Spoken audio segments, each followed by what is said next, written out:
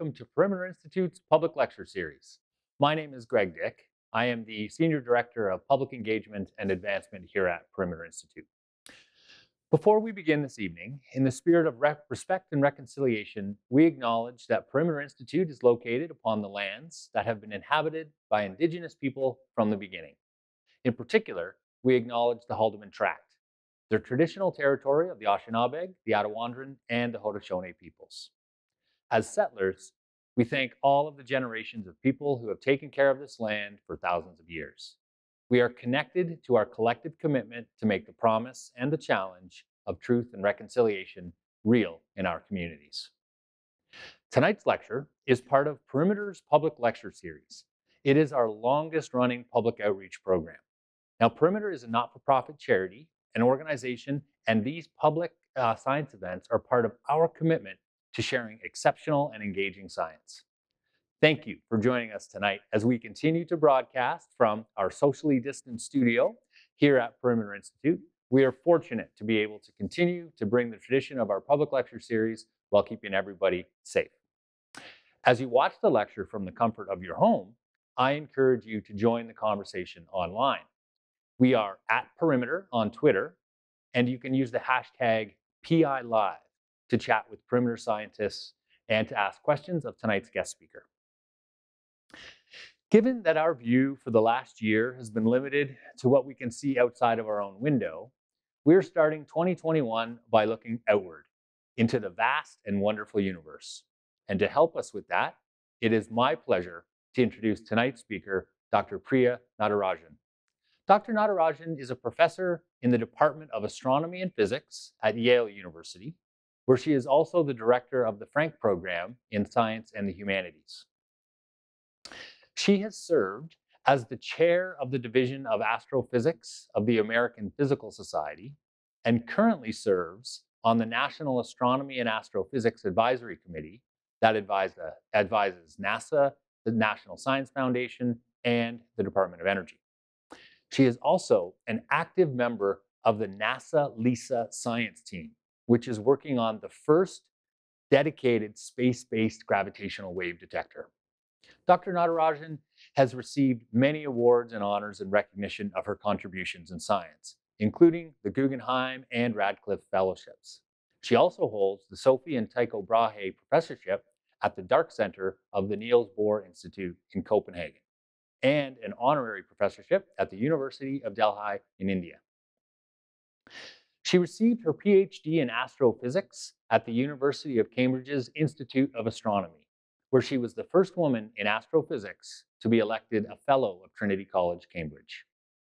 Deeply invested in the public understanding of science, she serves on the advisory boards of several leading publications, such as Nova Science Now, Quantum Magazine, and Scientific American. She is also the author of Mapping the Heavens, the radical scientific ideas that reveal the cosmos. As a prominent researcher in the field of astrophysics, Dr. Natarajan's research focuses on exotica in the universe, dark matter, dark energy, and black holes. Tonight, she will share with us current research of what is known about the nature of dark matter and black holes. Welcome, Priya. How are you this evening? I'm very well, thank you, and absolutely delighted to join you, even though it's virtual. I would have liked to be there in person, but hey, this feels wonderful too. Well, thank you so much for joining us. We are so grateful to have you with us tonight and so looking forward to it. And maybe just before you begin, where are you coming to us from since you can't be here in person? So I am in my apartment, cozy little apartment in New Haven, Connecticut. Which is where I live. And I'm sitting in my study, and I can just show you all the books that are lined up everywhere around. And I'm sitting on a comfortable chair, and it feels like I'm talking to friends, which is one of the blessings of the sort of the virtual meeting. The disadvantages notwithstanding is the sense of comfort that one feels just sort of being at home. Well, and our audience, as you're streaming into their living rooms, are feeling the same thing. So this is wonderful. So why don't we get right started? We look forward to hearing your presentation, and then we'll have a conversation, some question and answers at the end. It's all you. Thank you very much. So first, I want to thank the Perimeter Institute and the organizers of this public talk series for giving me this wonderful opportunity to share the excitement, the passion, and the the sort of anticipation of fantastic new results that are expected very, very soon in these fields in cosmology, sort of fast-moving fields in cosmology. So I'm really, it's a pleasure and an absolute privilege to have this opportunity. So I will just, without further ado, I will move on to my slides. And let me see if my sharing screen. Hopefully you can all see the screen.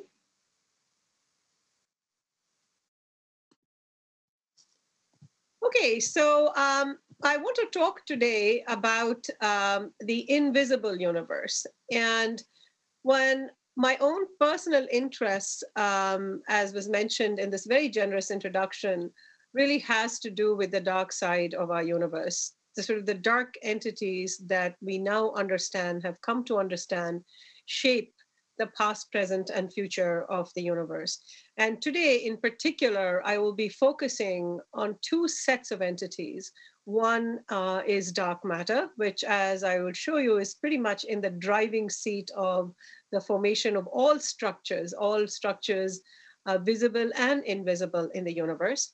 And black holes that we now believe inhabit pretty much the center of every galaxy. And these enigmatic objects were believed to be quite marginal till quite recently. And the work of the last decade or so has shown that these bizarre objects also play a fundamental role in shaping galaxies. So once again, we have these two invisible entities that play a very important role in rendering the visible universe. So, throughout history, the visible universe, what we can see when we look up in the night sky, has always been the portal to the invisible universe. And the universe has been invisible in the past often. I'm talking about historically human, in terms of human history, is because of the limits of our eyes. So we were first limited with the naked eye astronomy and could only see what was accessible to our eye. And then, of course, with the invention of the telescope, our natural vision was expanded. And then, since then, there has been a revolution of ideas and instruments, this confluence of ideas and instruments that has driven our knowledge of the cosmos and has fundamentally, frequently reshaped our cosmic view with newer and newer discoveries. So a lot of the material that I'm going to be talking about is, of course, going to bring you to the frontline research and new results and the predictions and what is anticipated in terms of discoveries in the coming decade or so. But if you're interested for the sort of broader context, I would like to invite you to look at my book, Mapping the Heavens. So as I mentioned, ever since we could look up at the night sky, human beings have been trying to find their place in the cosmos. We're trying to see how we fit into this grand scheme of things. And of course, what must have been perplexing and remains perplexing today too, is the regularity of the cosmos. There's a predictability and the regularity of the cosmos that suggests that there are some underlying principles. So one of the earliest sort of depictions that we believe of the night sky that are available now is this nebula sky disk, which we believe shows the sun, the moon, and the star cluster Pleiades. This was found in the Saxony-Anhalt region of Germany, and it's dated to about 2000 BC. And then my own favorite are the artifacts that record the night sky, that reveal the human preoccupation with the cosmos. There were many civilizations around the world that did it, but the Mesopotamians were some of the most inveterate mappers of the night sky. And so this is a little piece that I'm showing you of the Venus sky tablet, in which what they recorded were the locations of the planet Venus. And at this point, it should astound you that the Mesopotamians in 700 BC knew the difference between a star and a planet. And then, of course, when we move on to 1200, 1300 AD, remember this is before the telescope. The telescope doesn't come till about 1609. There is an understanding of wanting to find causes for the regularity of the cosmos. However, the things that you couldn't explain are now attributed to an invisible agent. So you have an invisible entity, often divine, and that is attributed to the shifting cosmos that we see. And of course, you all know that some of the most fundamental changes in the conception of cosmos occurred in the transition from the Aristotelian Ptolemaic view, which was the geocentric view of the solar system. And remember, at this time, the cosmos was the solar system, to the Copernican solar system, the Copernican universe, in which the Earth is supplanted by the sun at the center of the solar system, and the planets revolve around the sun. So this was a very big dramatic shift. But interestingly, we see when we look at the arc of the history of ideas of our cosmic view and how that shifts, we can often see that in maps.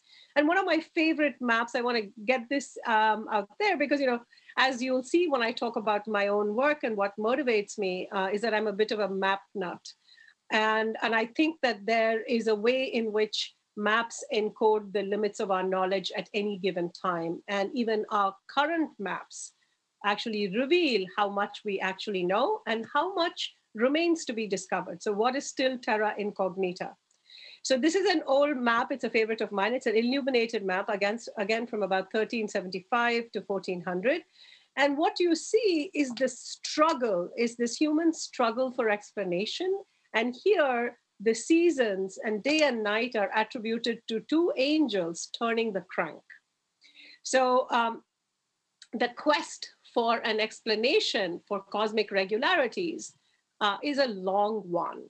But luckily for us, now we are at a fantastic place in time, and we have mapped the cosmos exquisitely, and we now have a really good inventory of the universe.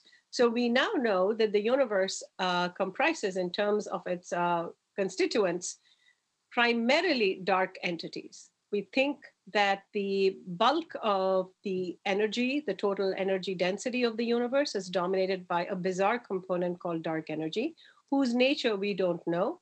We know what it does, we don't know what it is. And similarly, we believe that the bulk of the matter contribution of the universe is provided by this other peculiar entity called dark matter, which is once again elusive and invisible. And all the ordinary atoms, everything in the periodic table, all the stuff that we're made of is a mere 5% of the matter, of the overall budget of the universe. And so now you might say, okay, how do we actually know that this is the precise inventory? So we've had multiple independent lines of observational evidence that have provided us with this inventory.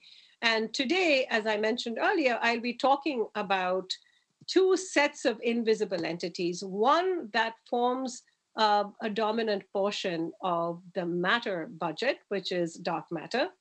And the other, which, although it doesn't appear as a significant sliver in this, it turns out that our universe is actually littered with black holes of different sizes. There's a bestiary of black holes, and we'll come to that later. And so first, I want to show you what the evidence for dark matter is. There is compelling evidence for the existence of dark matter, and in this proportion that is shown in this green pizza slice in this pie chart. And one of the reasons I want to spend time showing you these many independent lines of evidence is that historically, during medieval times, we've had invisible entities. And I've just told you that dark matter is invisible. And I want to show you that dark matter is very different from these medieval fluids, invisible fluids like progesterone or ether and so on, precisely because there are two compelling lines of evidence. And these lines of evidence are particularly compelling because one is a very Newtonian view of gravity, and the other one comes from the reconceptualization of Newton's gravity that Einstein gave us, his theory of general relativity. So one comes from a phenomenon that Einstein predicted, which is the bending of light by matter, and the other comes straight up from Isaac Newton, which is the impact of gravity that manifests in the motions of stars. So before I sort of delve into the details of dark matter, I just wanted to also give you a sense of our current cosmic view, that we have a very, very good idea of the timeline of the universe and the various significant events in this timeline of the universe. We know that the age of the universe is approximately 13.8 billion years. And we know, and we have data going right back, direct data going right back to about 400,000 years after the Big Bang. And we know when the first sets of galaxies form. So we are able to date the events. Astrophysical processes we know operate to provide the conditions that would permit the formation of the first stars, the first galaxies, and black holes. And we also know how galaxies evolve over time. And one of the things that we have understood at the moment is that what drives this entire story of assembly of structure is in fact dark matter.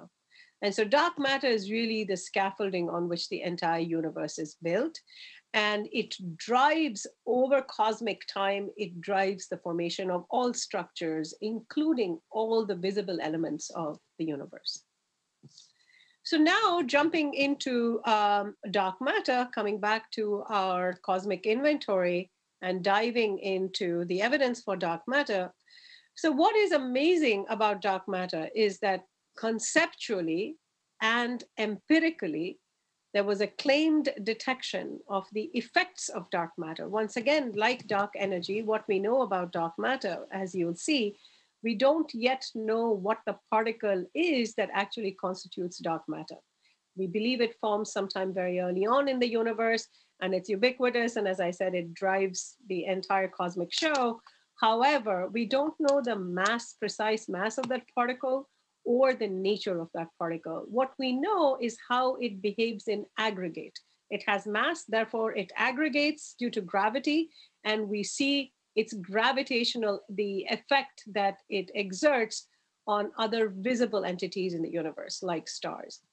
So the first inference for the indirect detection, if you will, inference of the existence of dark matter can be dated back to the 1930s.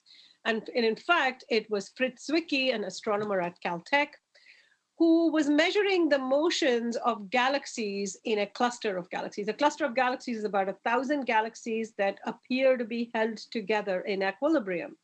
And we now know that it is dark matter that is the glue that is holding it, but Zwicky did not know that. But what Zwicky did notice from the measurements of the motions of galaxies around in this cluster, he noticed they were whizzing around a little too fast. In fact, so incredibly fast that there had to be a reason why they were not flying apart and flying away. And if they were held together, so he used the argument of the exceptionally high velocity speeds of these galaxies in a cluster, in this nearby Coma cluster, to make the case that there was unseen matter, Dunkel materie, dark matter, that exerts gravity and that actually holds these structures together.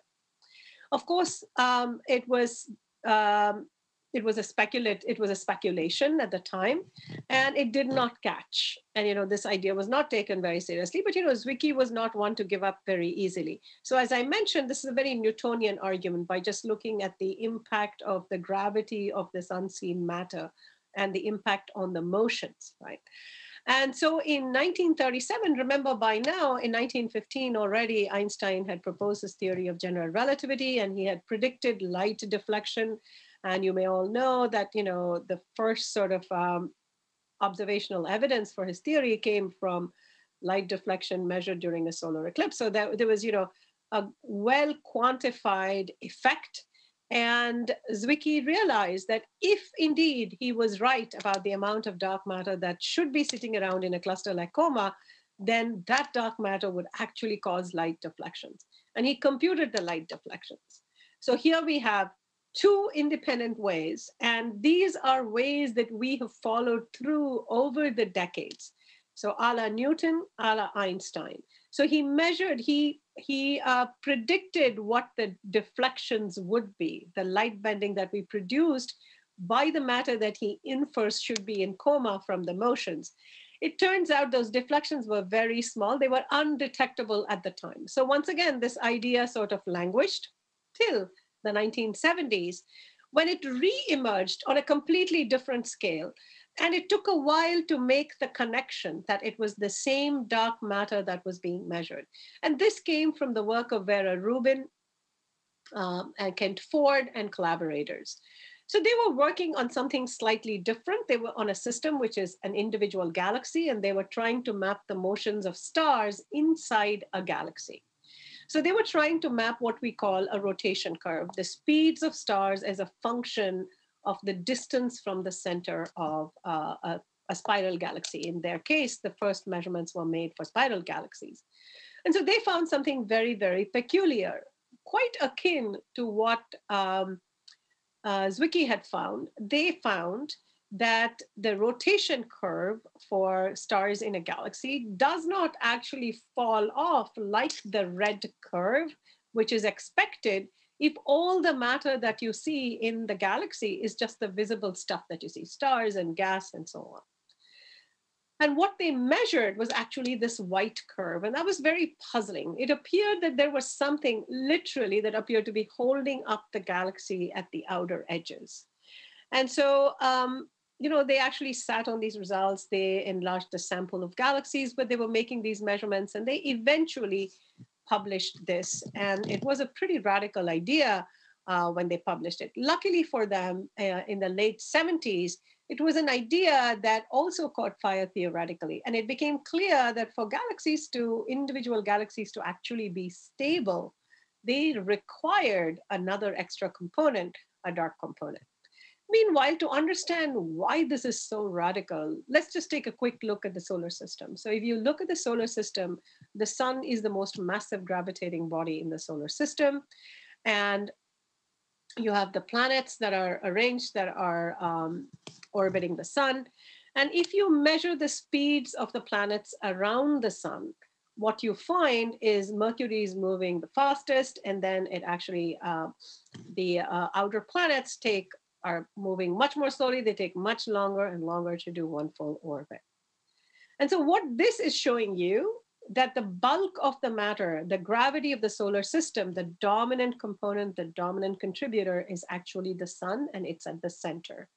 And that the planets are pretty much like test particles. They're just sampling the gravity of the sun. They are not massive enough in of themselves to actually make a difference. So you see this rotation curve that actually falls down. And you can see this is fundamentally different from what is found, what Vera Rubin and others found for galaxies.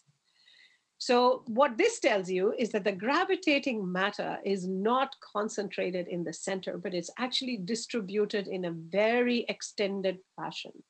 So, and that is the origin of the word dark matter halo. So we now believe that it turns out that this was not just one galaxy, but many galaxies that they measured had these rotation curves that were flat, that appeared to be held up with additional gravitating material. So just to show you the contrast, it's the mass, the details of the mass distribution are fundamentally different in the solar system and in galaxies. Therefore, on the right, you see a little cartoon of our current conception of galaxies. We believe that the visible portion of a galaxy, the stars and the gas, are just the tip of the iceberg. And that the mass distribution of a galaxy which is predominantly dark matter, extends well beyond spatially, and that the overall mass of a galaxy is actually dominated by dark matter. And this is how you get the pie chart that we saw, and you could immediately see that, aha, if this is the conception for every galaxy, and therefore the bulk of the matter, it makes total sense that the bulk of the matter in the universe is dark matter. So now let's now see where Zwicky's other idea, which was the light deflections, how far that takes us now. So now that we have telescopes that can actually measure these deflections, and in particular, a lot of the work that I'm going to show you, results that I'm going to show you on mapping dark matter, from the exquisite measurements of the bending of light using the Hubble Space Telescope. So that's been a transformative instrument and tool for all of this work. So here's a schematic of how the light bending works. So if you have a distant galaxy that is shown in this sketch, and you have an intervening cluster of galaxies, which we just saw are about 1,000 galaxies, and now we know each of those little 1,000 galaxies has its own little dark matter halo. And there's a larger dark matter halo, a distribution of dark matter that's associated with the overall cluster. That's the glue that holds it together. So this was, remember, Zwicky's postulate, it turns out he was right. And so this dark matter, lump of dark matter, then bends light from the distant object. So when we open up our telescopes or we observe with the Hubble Space Telescope on Earth, what we end up seeing a distorted image of that distant galaxy. But the way in which it is distorted is very systematic, and it's predictable, and we can actually map it. And the reason we can map that is that our view to most galaxies in the universe is actually undistorted. We get a clear-cut view, so we know the undistorted shapes of galaxies. Galaxies are born with a set of native shapes, but we know that distribution. And clusters of galaxies, which are extremely massive objects, they're about 10 to the 15 times the mass of the sun. That's the total mass, including the dark matter in these entities. These are very rare objects. They assemble in the universe, structure assembles hierarchically, so little lumps form early on, and these kinds of massive objects form very late in the universe. So these are very recently assembled structures. They're rare. So luckily, when we look out into the night sky, we're not looking through full patchwork of clusters. They're very rare. So in the regions where there are clusters, we see extreme distortions, but we are able to calibrate them because most of the rest of the universe that we see is not as strongly distorted. So for example, here's an example. It's a real image from the Hubble Space Telescope. In this particular case, the lens in this case is actually an individual galaxy, because remember, the individual galaxies also have a lot of dark matter that can also deflect light. And our optics are good enough now to actually make those measurements. So what we see with the Hubble Space Telescope is this central big image, which is a really mangled blue background galaxy that almost looks like a full circle, stretched out into a full circle. And what you see on the right-hand panel is the kind of forensic work that modelers like me do, that we have a very large community of people who now will dissect this and will actually tell you, recover the original undistorted shape of this galaxy, and that's the blue fuzzy thing, that's the distant galaxy. And what you see in the middle panel is the distribution of matter in this intervening galaxy that acts as the lens and bends the light, and what it does and how it mangles that distant galaxy. So this is all extremely well understood. Because we see the visible part of this galaxy, and we see the distortion, we know how much matter you need to produce this extreme distortion. We can back out the total amount of dark matter in that galaxy.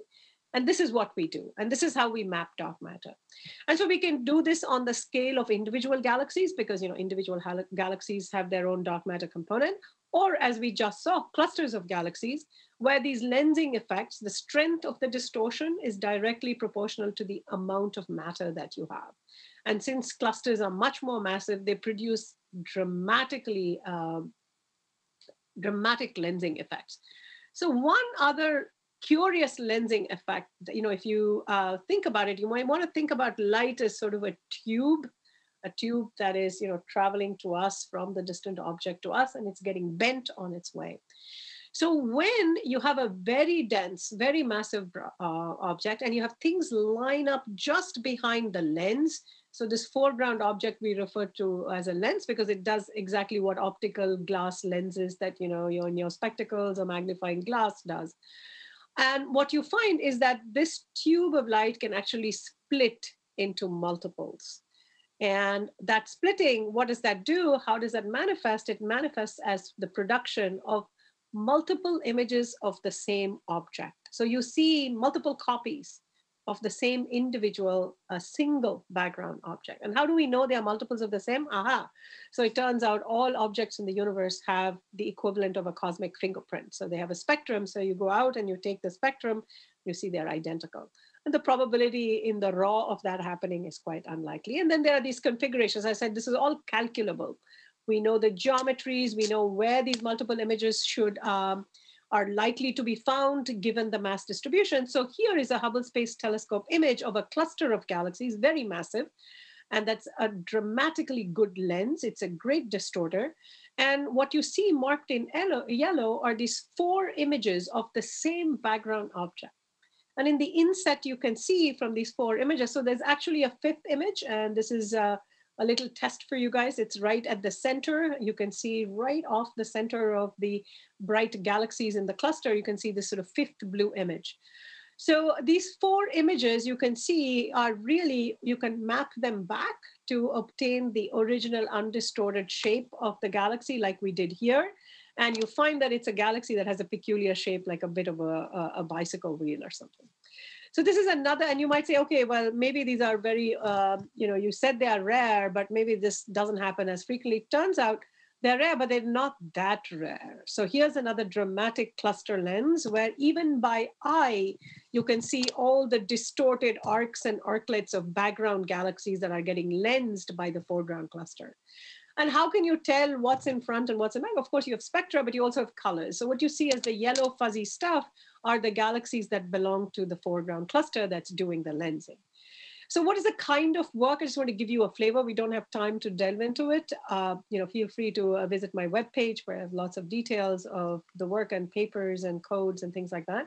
So what we really do, so this foreground object replete with dark matter behaves like a lens. So we can actually quantify and produce the magnification pattern of this mass distribution. And that inadvertently allows you to map the dark matter itself, because that is the map of dark matter. So to show you what is the kind of work that we do, so you see the Hubble Space Telescope image. Now, this is one of the deepest images of a cluster, and this is a very complicated cluster, which is quite elongated. It's like a couple of clusters smashing into each other. It turns out such objects are very good lenses. They produce very dramatic lensing effects. And so using the more than 1,000 galaxies whose shapes are mangled, background galaxies that lie beyond the cluster, we are able to reconstruct the dark matter distribution. And that's what is shown and overlaid in blue over here. So you can see that the dark matter distribution, it's much more extended, although it does kind of follow the light. It's very, very extended, and there's quite a lot of it. And so then what we can do is we can convert those blue fuzzy maps that I showed you into a map that you can visualize slightly differently, because you can then visualize it as how dark matter is actually clumped. How is it spatially distributed? And that gives you this kind of contour map. This is the kind of map those of you who are hikers would have seen. It's like a topographical map. And so we can make these maps, and these are real maps showing you the aggregation and the granularity of dark matter spatially in a region that corresponds to that cluster lens. And you might say, okay, this is great. It's all very pretty. So anyway, this is a very pretty map. As I warned you already that I'm a bit of a map nut. So this is my favorite map. This was from my research group, produced a few years ago. And this is one of the highest resolution dark matter maps ever produced. And so what is the utility of this map? Like, what are we going to do with this map? So it turns out, as I told you, that dark matter is in the driving seat for in our current paradigm in terms of understanding how structure forms. And this theory is called the cold dark matter theory. And the way we understand this theory and the evolution of structure formation over time is a numerical simulation. So if you go to a numerical simulation, this is a region marked in yellow, is a region that would become what we call a cluster in the real universe. But what I'm showing you there is just a map of the dark matter. So, and I'm also going to show you an old simulation of dark matter only. It's mocked up to look like light, but this is just the way dark matter assembles. And remember, dark matter does not interact with any other force other than just gravity. So this is all gravitational aggregation. All the yellow stuff that you see are little lumps of dark matter that are aggregating due to gravity. And they will end up forming a cluster of galaxies. So this is a region that will form a cluster of galaxies. And you can see how many itsy bitsy pieces there are. So it's very granular. You have lots of little clumps of dark matter, and you have some bigger clumps. So it's kind of, there's a distribution. So obviously what we would really like to do is to compare the distribution, this contour map that I obtained, and look at a simulation to see if this is a good representation of the granularity of dark matter that cold dark matter theory predicts. And so these have been very, very fruitful ways to constrain the nature of dark matter. As I said, we are yet to detect the particle that is actually dark matter. So we need all these indirect clues. And this is what astrophysics is going to give us, because astrophysics is going to be sensitive not to the individual particle, but aggregates of these particles to give you this kind of macro phenomena of light bending, motions, and so on. And the reason this is still worthwhile, not just worthwhile, but really illuminating, sorry to use that pun, but this is the distribution of dark matter in two different clusters, regions that would form clusters from simulations, in which we've changed the nature of dark matter. The one that you see on the left, the one with lots of granularity, is cold dark matter. And the one that you see on the right that is smoothed over is another dark matter candidate, a warm dark matter candidate. So this is what sort of the power of cluster lensing allows you to do, allows you to use the granularity of dark matter as a real test of the theory of our understanding of structure formation, as well as the nature of dark matter itself. So hot off the press, I have kept telling you, I've kept telling you that we have not had a direct detection of the particle, of a dark matter particle. So what do we expect them to be? We expect them to be broadly two classes. There are many, many candidates. There can be any kinds of, but the issue is that we have to produce enough of them at the right amount, at the right time in the universe, so that they dominate and give you the right inventory today, and corresponding to our measurement of that pie chart that I showed you, the green slice. So there are two kinds of particles that have been kind of very fashionable, and one of them is slightly more massive class, and those are weakly interacting massive particles. And the other class are called axions, and these are lighter than WIMPs. And sort of the inferred properties that explain all the clustering that I've talked to you about, everything that we've inferred so far, is that we believe these dark matter particles are kind of cold, i.e. they travel very slowly compared to the speed of light. And they are collisionless, they do not interact, so they don't have any pressure, they aggregate only due to gravity, and they have almost no interactions with each other, any other kind of interactions. That's what we believe from the phenomenology of over a range of scales, and as I said, many independent probes, that's what we have inferred. So this is the cold dark matter universe. And so far, it's kind of holding up, although there may be some cracks. And you can ask me in the questions. I don't have time to go into those details. But what is very exciting is results that came out yesterday. And so the only ever potential detection, particle detection of dark matter, was claimed by an experiment, particle physics experiment, with the sodium iodide crystal, through which we believe dark matter might have passed through, and that's what you detect. And sort of it jiggles the crystal in a simplistic way. I'm explaining this to you. And so there was a claim detection by a collaboration called Dama Libra almost 2 decades ago.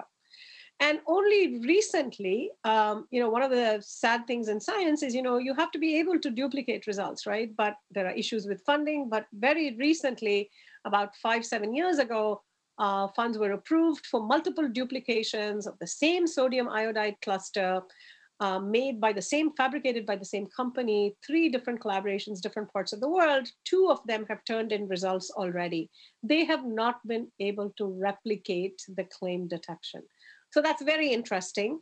So I think at this moment, it would be fair to say we are yet to detect dark matter for our purposes. So now let me move on to black holes, another set of super enigmatic objects, and that are in a way that what is enigmatic about them is the peculiarness of their properties. However, they're really, really simple. You need to know just 3 numbers to characterize a black hole. You need to know its mass, you need to know its spin, and its charge. It turns out in astrophysics, the charges of black holes are not as relevant.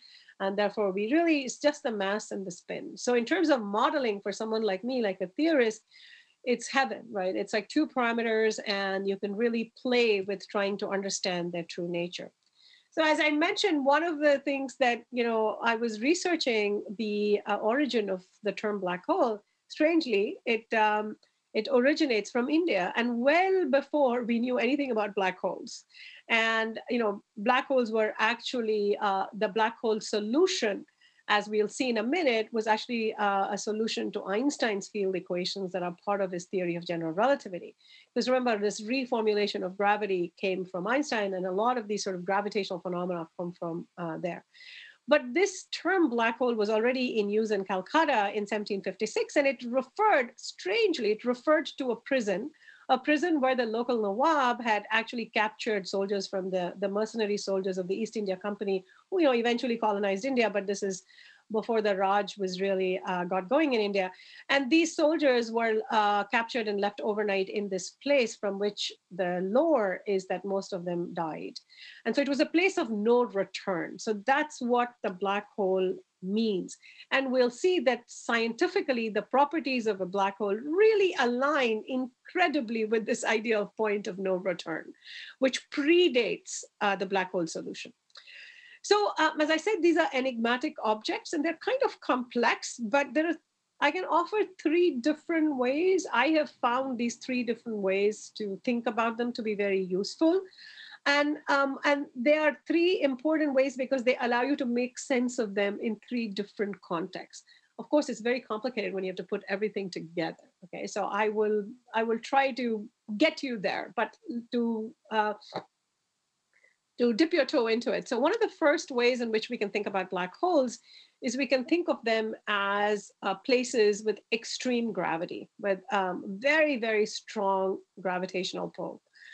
So an analogy, right? So if you look at the Earth and you look at the notion of escape speed, it's a measure of the strength of Earth's gravity. So for example, for a rocket, well, the latest Starlink thing had to be aborted yesterday, but we have been very successful in launching rockets. And so to launch a rocket to escape Earth's gravity, it has to have a speed of about 11.2 kilometers per second. And that's why we need boosters, and we need rocket fuel to boost it out of the grip of Earth's gravity. So now imagine, so that's a measure of the strength of gravity. So imagine now that you had a region of space from which the escape speed, the escape from its gravitational grip, was the speed of light.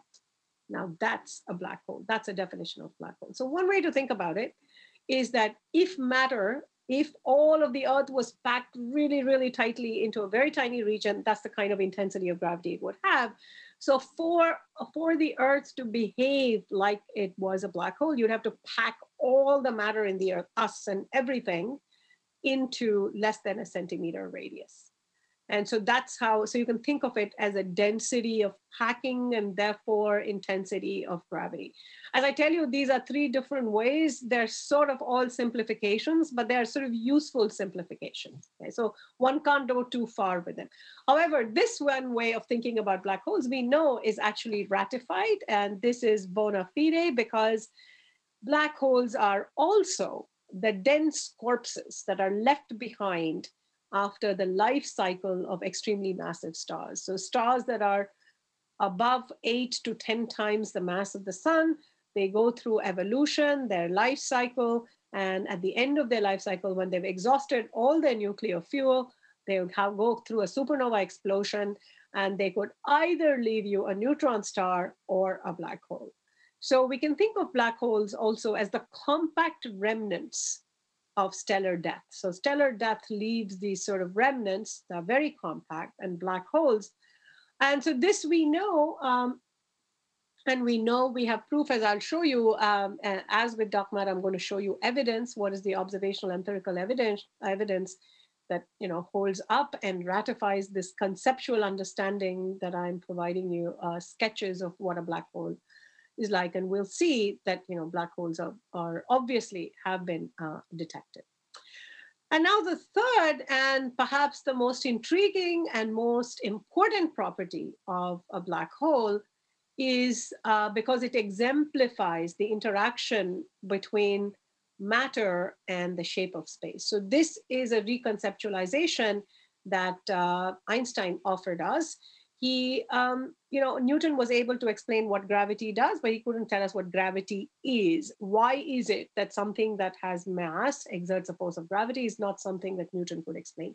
But Einstein's theory of general relativity explains that beautifully. And what it is, it's a very geometric theory. So the idea is that our entire universe is a four-dimensional sheet that's called space-time. And what gravity is the mutual interaction between the deformations, the curvature, and the shape of space or time produced by the presence of mass. So you can think of, and you must have all seen these analogies, big rubber sheet, you drop a ball into it, and you can see sort of the curvature. So gravity is really the effect of matter on the shape of space and the curvature that it generates. So now, if there was no matter in the universe, then space-time would be completely flat. And now there's a little sketch that shows you that if, the sun, what is the kind of curvature that it causes, the kind of dent that it makes in the shape of space. And now if I look at a neutron star, which is much more compact, much more dense than the sun, then notice that it causes a deeper divot, a deeper pothole in the shape of space-time. And now, by extension, black holes are much more dense than neutron stars, and they cause a puncture in space-time. Okay? So this is another way to understand the gravity of a black hole, and the gravity of the black hole understood in terms of how Einstein would want us to think about gravity. So Einstein really sort of, redefined gravity as a relationship between matter and the shape of space. And that's what was so radical. So this is a lovely XKCD cartoon that I think kind of explains to you within the solar system.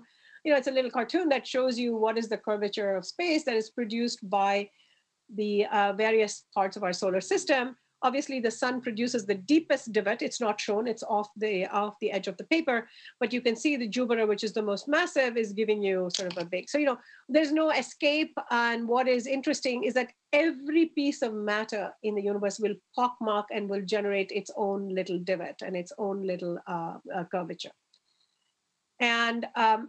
And basically, therefore, we live in the universe, and therefore you can see how lensing works immediately, right? So if you have all these huge aggregates of dark matter, clusters of galaxies, little galaxies with their own independent dark matter halos, they all cause pockmarks on the fabric of space-time.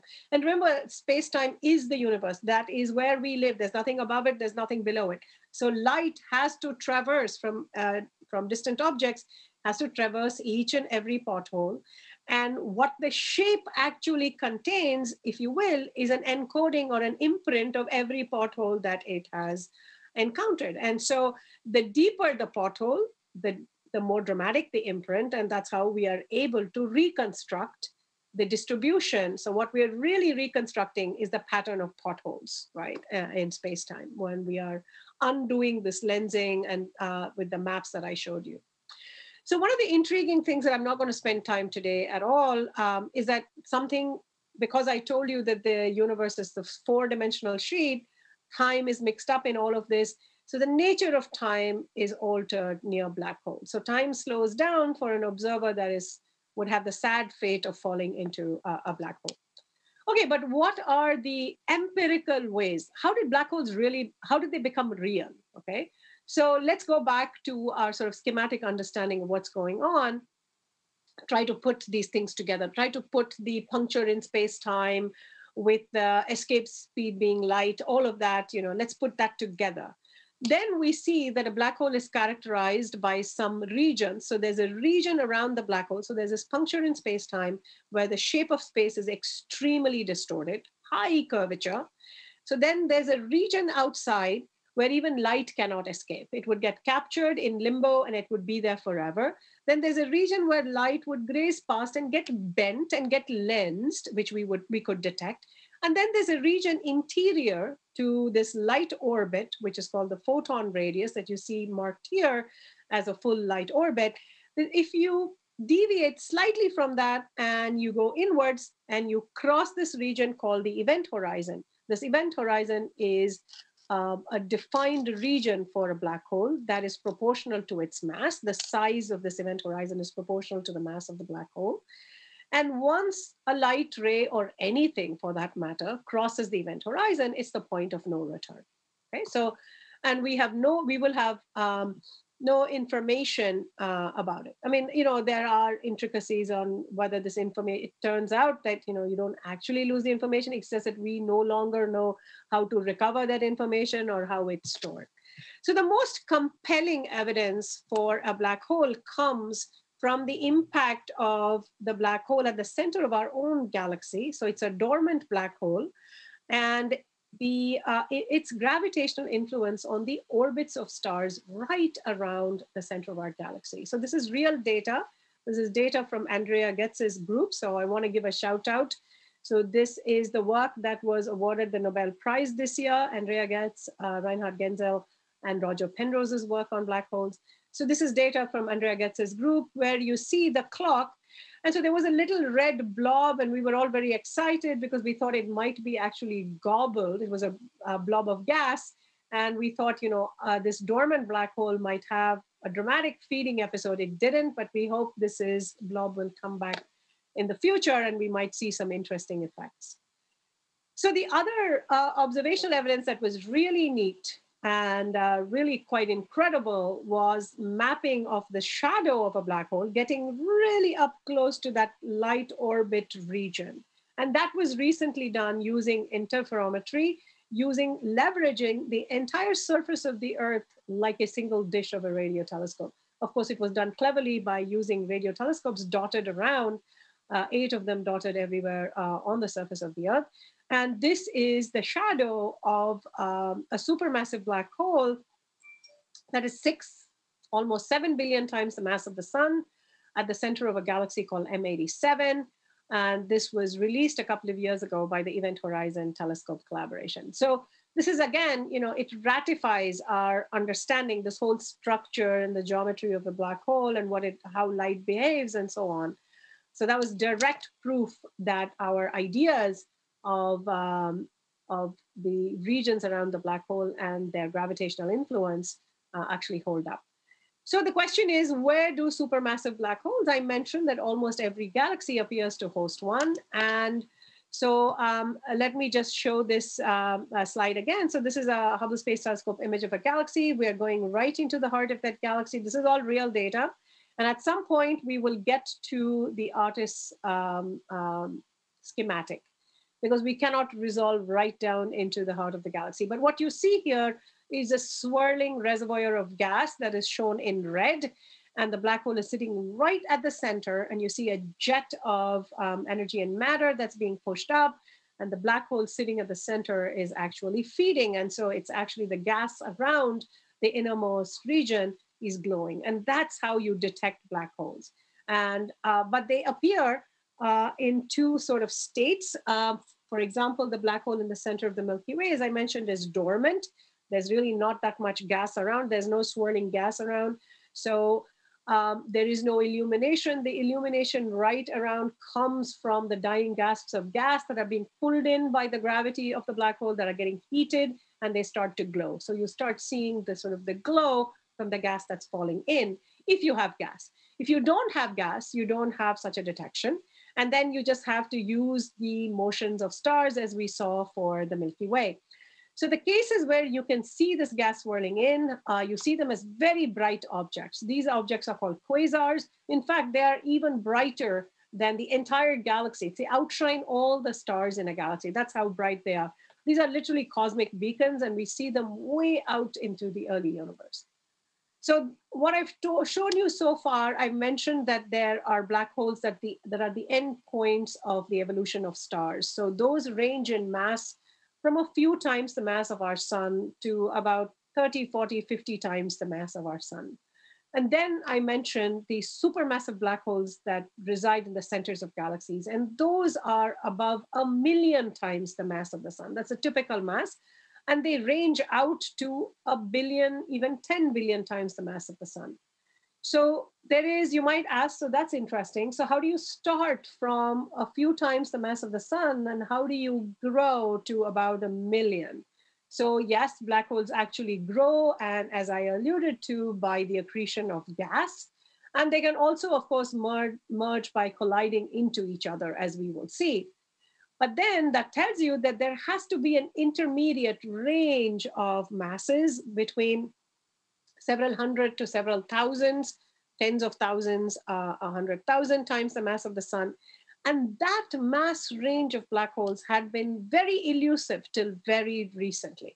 So it was really bizarre. It was almost like, learning the sequence of a human life and just seeing the infant photos and then seeing sort of your graying sort of geriatric photos and kind of missing entire teenage years and early adulthood.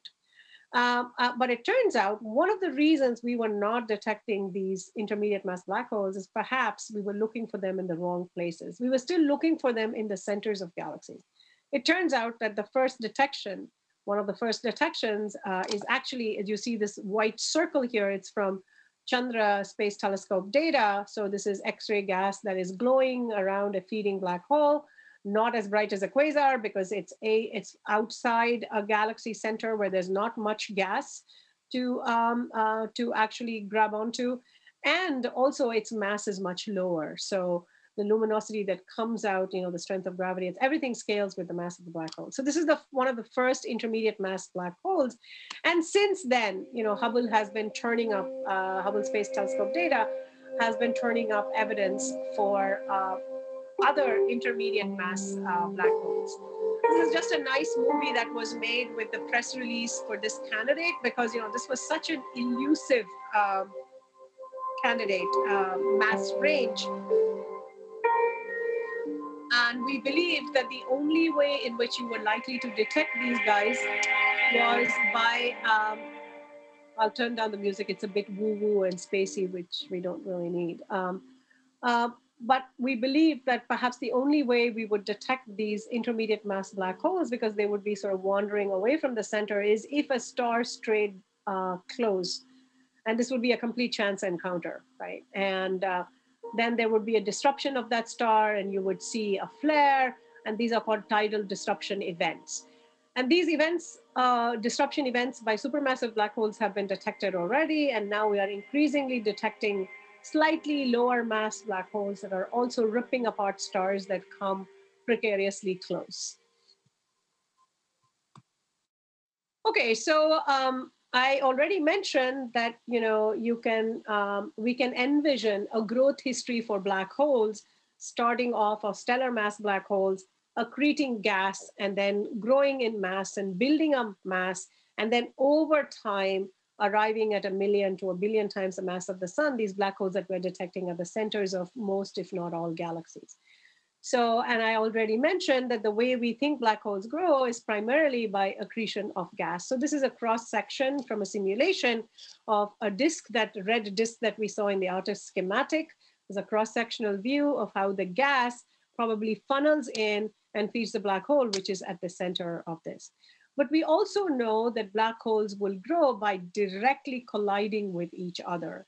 And so that happens when you have two galaxies, like shown in this simulation from my former PhD student, Pedro Capello's work, that you have two spiral galaxies, both of which have central black holes that are glowing. There's a lot of gas in spiral galaxies, so they're sort of quasars. But these two galaxies are involved in a very violent collision course. They merge What you don't see in this image is the dark matter halo. There are dark matter particles that extend well beyond the light, but remember they are collisionless. So they just kind of, they get dragged along by the gravity. And then you have the gas and the stars that collide, and then you have the black hole at the center. The two black holes actually collide. And to see, so this is a top view now of the, we are starting off from where this collision ended. You have this one kind of holy mess where you have the two black holes that are captured pretty close to each other. And now we have a top-down view of that inner region of that messy merged galaxy. And what we are seeing here is a primary, more massive black hole, and you have a secondary that is plopping onto it. And what is shown in the yellow is really, again, just the gas distribution around the center. And you see the secondary black hole grinding slowly in. And because it's grinding through gas, the gas around starts to glow because it's feeding. And so it's yellow, it's shining. So we think this is a way in which we may be able to detect this happening live. When a secondary is spiraling in, we might see some radiation that is coming from an off-center source to a central black hole. So you have a central one that's feeding and glowing, and then you have an off-center one that could be signposting a process like this. But what is incredible about this merger process, aside from what you might see electromagnetically, we will see something else. Because black holes are these punctures in space-time, when they merge, they cause tremors in space-time itself, and they are called gravitational waves. So this is a simulation, a state-of-the-art simulation from Manuela Campanelli and her group at Rochester. And this is another one of the same, visualized differently, from Franz Pretorius and his group at Princeton. And so these are two black holes that are merging, and the churning of space-time that generates. And this churn generates waves, kind of tremors in space-time that can be measured. And you might all remember that these were measured. So black holes of any mass can collide. So two stellar mass black holes colliding, and the resultant gravitational waves produced from that were detected by the LIGO collaboration. But before I show you that and remind you of that stupendous discovery that happened a few years ago, here is a wonderful visualization showing you what really gravitational waves will look like in space and time. So it's a distortion of the three dimensions of space and over time. So you see this propagating gravitational wave. I love this graphic. It's so beautiful. That shows you how gravitational waves will propagate. So you may all remember that the collision of two stellar mass black holes was detected by the LIGO collaboration. And by now they have about 50 events, and you see that in this plot, which is the black hole graveyard. So that gives you, from those collisions, from the gravitational waves that are detected from that collision, we can actually measure the masses of the two black holes before they merged, as well as their final merged mass. So we have a really good inventory. We have about 50 events now, and it's really remarkable. This was a prediction of Einstein's theory of general relativity as well. And you might say that's great, but what about the supermassive cousins? So it turns out that they will merge, and when they crash into each other, the gravitational waves that will be produced will have much lower frequency. And so you need these detectors to be in space to actually measure them. And so that is what is planned in the near future by a European-led and NASA collaborating mission called LISA. It's a space interferometry mission to detect colliding supermassive black holes. And so in LIGO, you had these interferometer arms that were about 4 kilometers. And for LISA, they are going to be 2.5 million kilometer arms. And that's the specification that you need to detect these very low frequency gravitational waves from the much more massive black holes. And so now I want to talk, in closing, I want to talk a little bit about my own research and the particular questions that have occupied me, and that has to do with the origin of the first black holes. As I mentioned, there's an automatic channel, the end states of stars, that we believe produces these they produce small seeds. And it turns out to make the supermassive black holes, there's a timing issue. It takes too long for these seeds to grow to become supermassive black holes to explain the quasars that we see that turn on very early on in the universe. So you need ways to make black holes that are massive from the get-go, whose birth masses are already quite high. And so me and many others have proposed many different ways for doing this. And one of the ways for doing this are called direct collapse black holes, where from the get-go, you bypass the formation of a star in some of these scenarios, and you can form a seed black hole that is 10,000 times the mass of the sun right away, in which case they can become supermassive black holes very, very soon. And what is really exciting about this is that these two different, more than two, multiple channels for making black hole seeds is something that the James Webb Space Telescope can actually test and verify whether these two channels are actually occurring simultaneously in the universe or not. And the reason the James Webb Space Telescope is particularly special, well, first of all, really excited that it's going to be launched on time. The revised timeline as of this year, which in October or so, it's going to be launched. And it has a set of filters, a new set of eyes looking into the universe in the infrared, which allows you to see the universe in through eyes which are between 1 and 30 microns.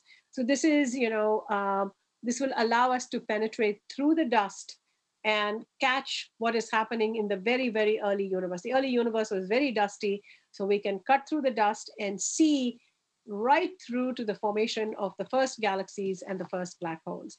And why do we want to see that? Because we have these theoretical models and understanding. And here I'm showing some work from one of my recent PhD students, Angelo Riccardi. And what you are seeing as stars is actually the evolution of a population of black holes, how they grow. They start off with very tiny masses, and over time, what you see up there in the clock is the time they end up on this diagram that you see with little sticks. Those are real data points that are measured for the nearby supermassive black holes. So I'll run this again to give you a feeling. So we have these models that encapsulate how a black hole assembles and grows in tandem with the galaxy that hosts it, through the mergers and through gas accretion. And so we can make very, very precise predictions for the various stages and what you should see, and populations, like how many kinds of black holes, active and passive, you should see, and so on. And, I wanted to mention this because it's kind of nostalgic. When I was in graduate school more than 20 years ago now, we did not, all of this that I've talked to you today is something we've understood in the last decade or the last 15 years. So 20 years ago, we barely knew about the local black holes, and we had a handful of quasars. We didn't have enough information to start building the kind of rich histories of populations. But what we knew is that the properties of the black hole and that of the galaxy that hosts it are somehow linked. And that was a puzzle, because the black hole's effect is restricted to its event horizon. How can it influence stars that are in the inner part of our galaxy that lie well outside the horizon? How do you couple? The black hole is important, but its gravity dominates only in the innermost region, because for a galaxy, the mass in stars and the mass of the dark matter take over that of the black hole very quickly. So for the Milky Way, the mass of the black hole is 4 million times the mass of the sun, and the mass of the total galaxy, including stars and dark matter, is about 10 to the 12 times the mass of the sun. So that in terms of mass, it doesn't really count for all that much, except in the inner regions, it punches more than its own weight. So what I realized when I was in graduate school was that there had to be a way to couple something about the black hole at very large distances relevant to the stars. And so one idea was that black holes, some of the energy of black holes that is tapped and it drives out outflows. And so this was something that predicted with my collaborators, we predicted this, and it was a peculiar signature. So the idea is that you would see some offset blobs of gas. And I was really excited to see that a couple of years ago, this was detected. Not only was it detected, what was really uncanny was the geometry. It really matched the sketch of what we expected. So in closing, I want to tell you that the open questions, there are many open questions for black holes that have to do with their formation, their fueling, their feedback, which is the interaction with the environment on various scales, and that James Webb Space Telescope and LISA are going to fundamentally shift our current understanding. So we have theory, we have simulations, and we have observational predictions for all these upcoming missions. So we have very detailed predictions. I'm not going to spend time on that, but in closing, I just want to let you know that there is much excitement that is expected, many breakthroughs and discoveries, and who knows, our current understanding might actually change radically with JWST and LISA. So I'll just stop here, and thank you so much, and I look forward to your questions. That was terrific. Thank you so much. That was a journey. Loved it, and questions have been flowing in, so let's jump right into them. Sorry, I went over by a few minutes. I always get a little carried away when I start launching into maps. And I always tell myself that I should hold myself back, but I think there are many other map nuts out there, so hopefully it was all right. It's absolutely all right. All right, so here's the first question, and connecting the two themes in your talk. How do scientists know that dark matter is a particle and not a distortion in space-time or a misunderstanding of gravity? That's a great question. So both of those avenues are actively explored. So one is, you can imagine, right, that what if all the dark matter were little primordial black holes? And so that's a very active field of research, that proposal. So at the moment, it would be fair to say that we don't have any substantial evidence that ratifies that picture. As for the picture of whether we might have misunderstood the nature of gravity itself, I think that's a very actively discussed option. The problem is that the current models, cold dark matter models, this model of dark matter as this collisionless fluid type dark matter, it is so sophisticated and it is so mature, and the history of how we built that theory phenomenologically is very complex. So the theory has lots of parameters, and as we were observing more and more phenomena on different scales, we were able to kind of alter the theory to accommodate. And we've been able to accommodate pretty much everything. And as I alluded to earlier, there's some small cracks that have shown up. And recently, there was work that we did with some collaborators that was published last year in Science, and you can look that up, where we think we might have found something very, very interesting that needs to be followed up much more. Once again, with all these mismatches, right? So the way the current limits of our theories show up is that there will be sets of observations that don't match, that are anomalous compared to the predictions, that don't fit. But the question is, do these observations not fit because of the limits of our conceptual model or the nature of our model itself? So that's something that has to be ferreted out. And so yes, there is an alternative proposed. There are modifications to Newtonian dynamics. There are these theories, alternative theories of gravity. And there is one interesting theory that is being actively worked on. And it's very challenging to come up with alternatives. But I think, I am completely open-minded. And as long as we have empirical evidence, and as I said, many people like me are involved in sort of stress testing this current model that we have, the current paradigm, to see what are the limits and to then understand if the limits really come from the conceptual basis of the theory or our methods of investigation. So that's a kind of an intricate, complex problem. But yes, there is an alternative. And the reason we need to be open-minded, other than the fact that in science, all knowledge is provisional, and so we have to be open-minded, it's by nature, science is contingent, is second, we also fundamentally know, we believe that all theories, all forces in the universe are unified, but we know that that we don't have a quantum theory of gravity. We don't have a description of gravity on the smallest scales.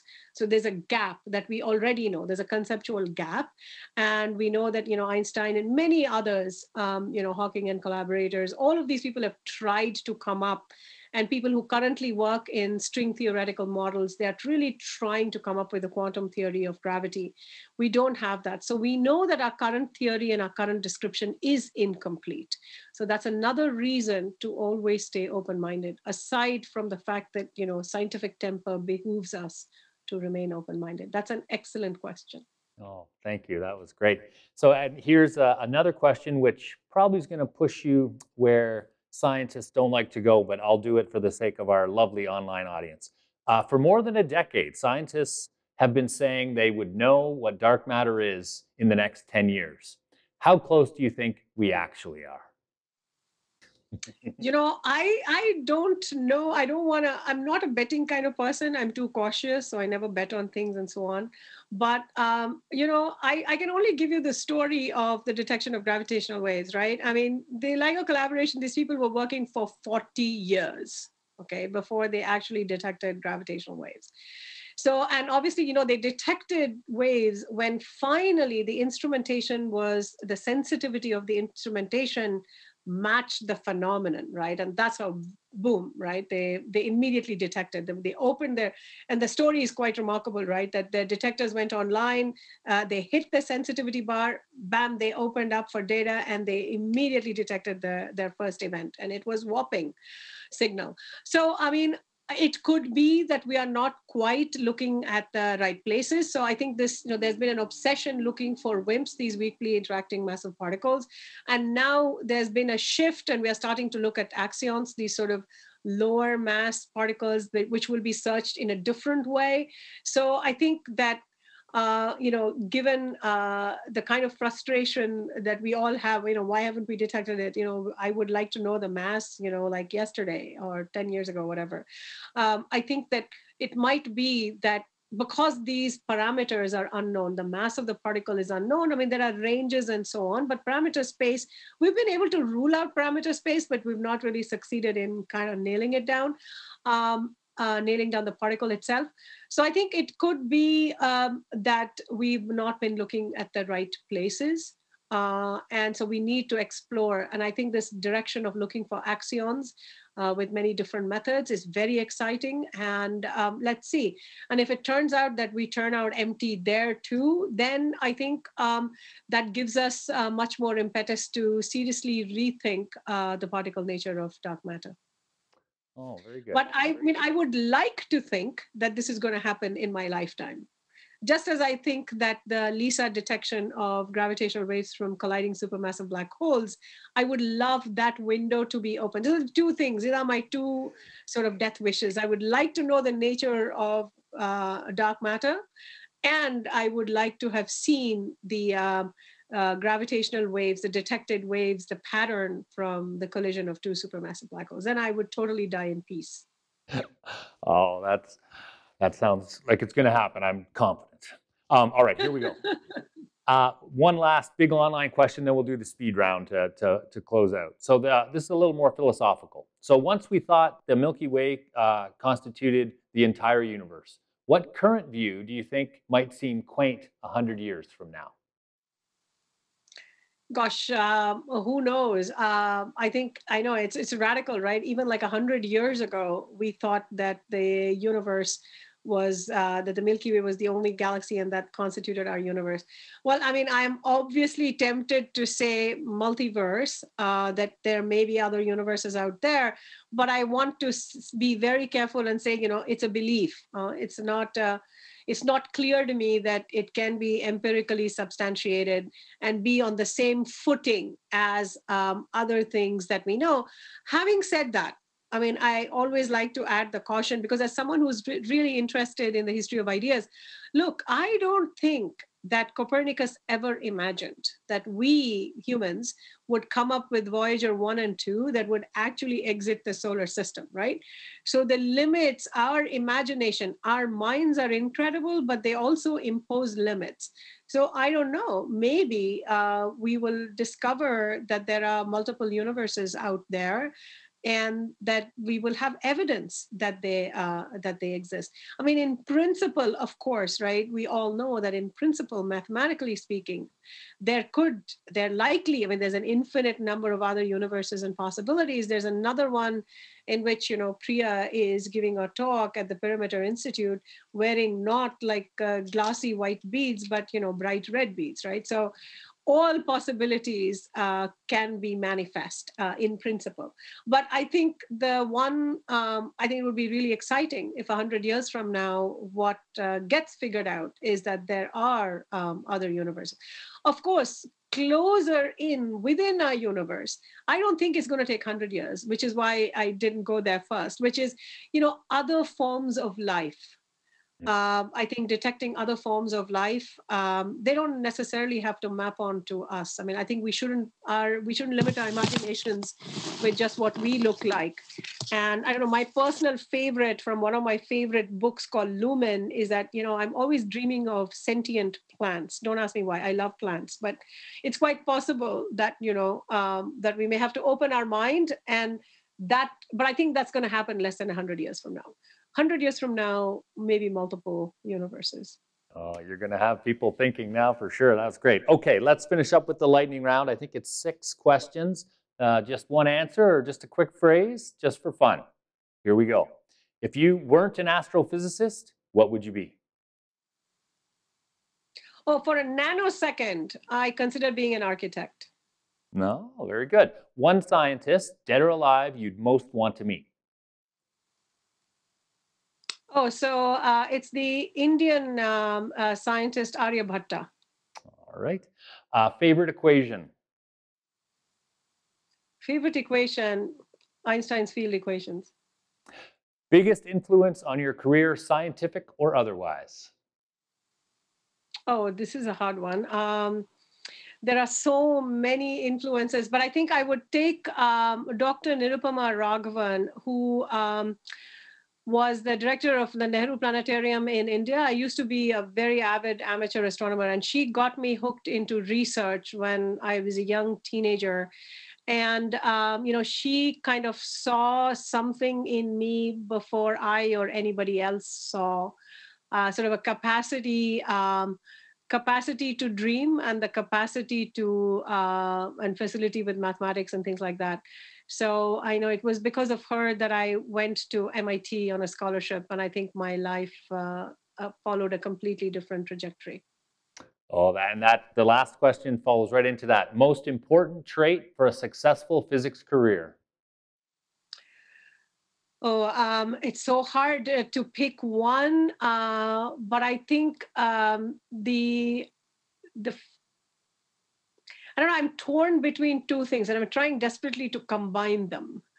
One is definitely resilience, and the other is the capacity to imagine and dream. Oh, that's perfect. Professor, thank you so much. A wonderful talk. We can't thank you enough. Online audience, we will talk to you again in a month. Have a great night, everybody. Thank you, everyone, and have a lovely evening.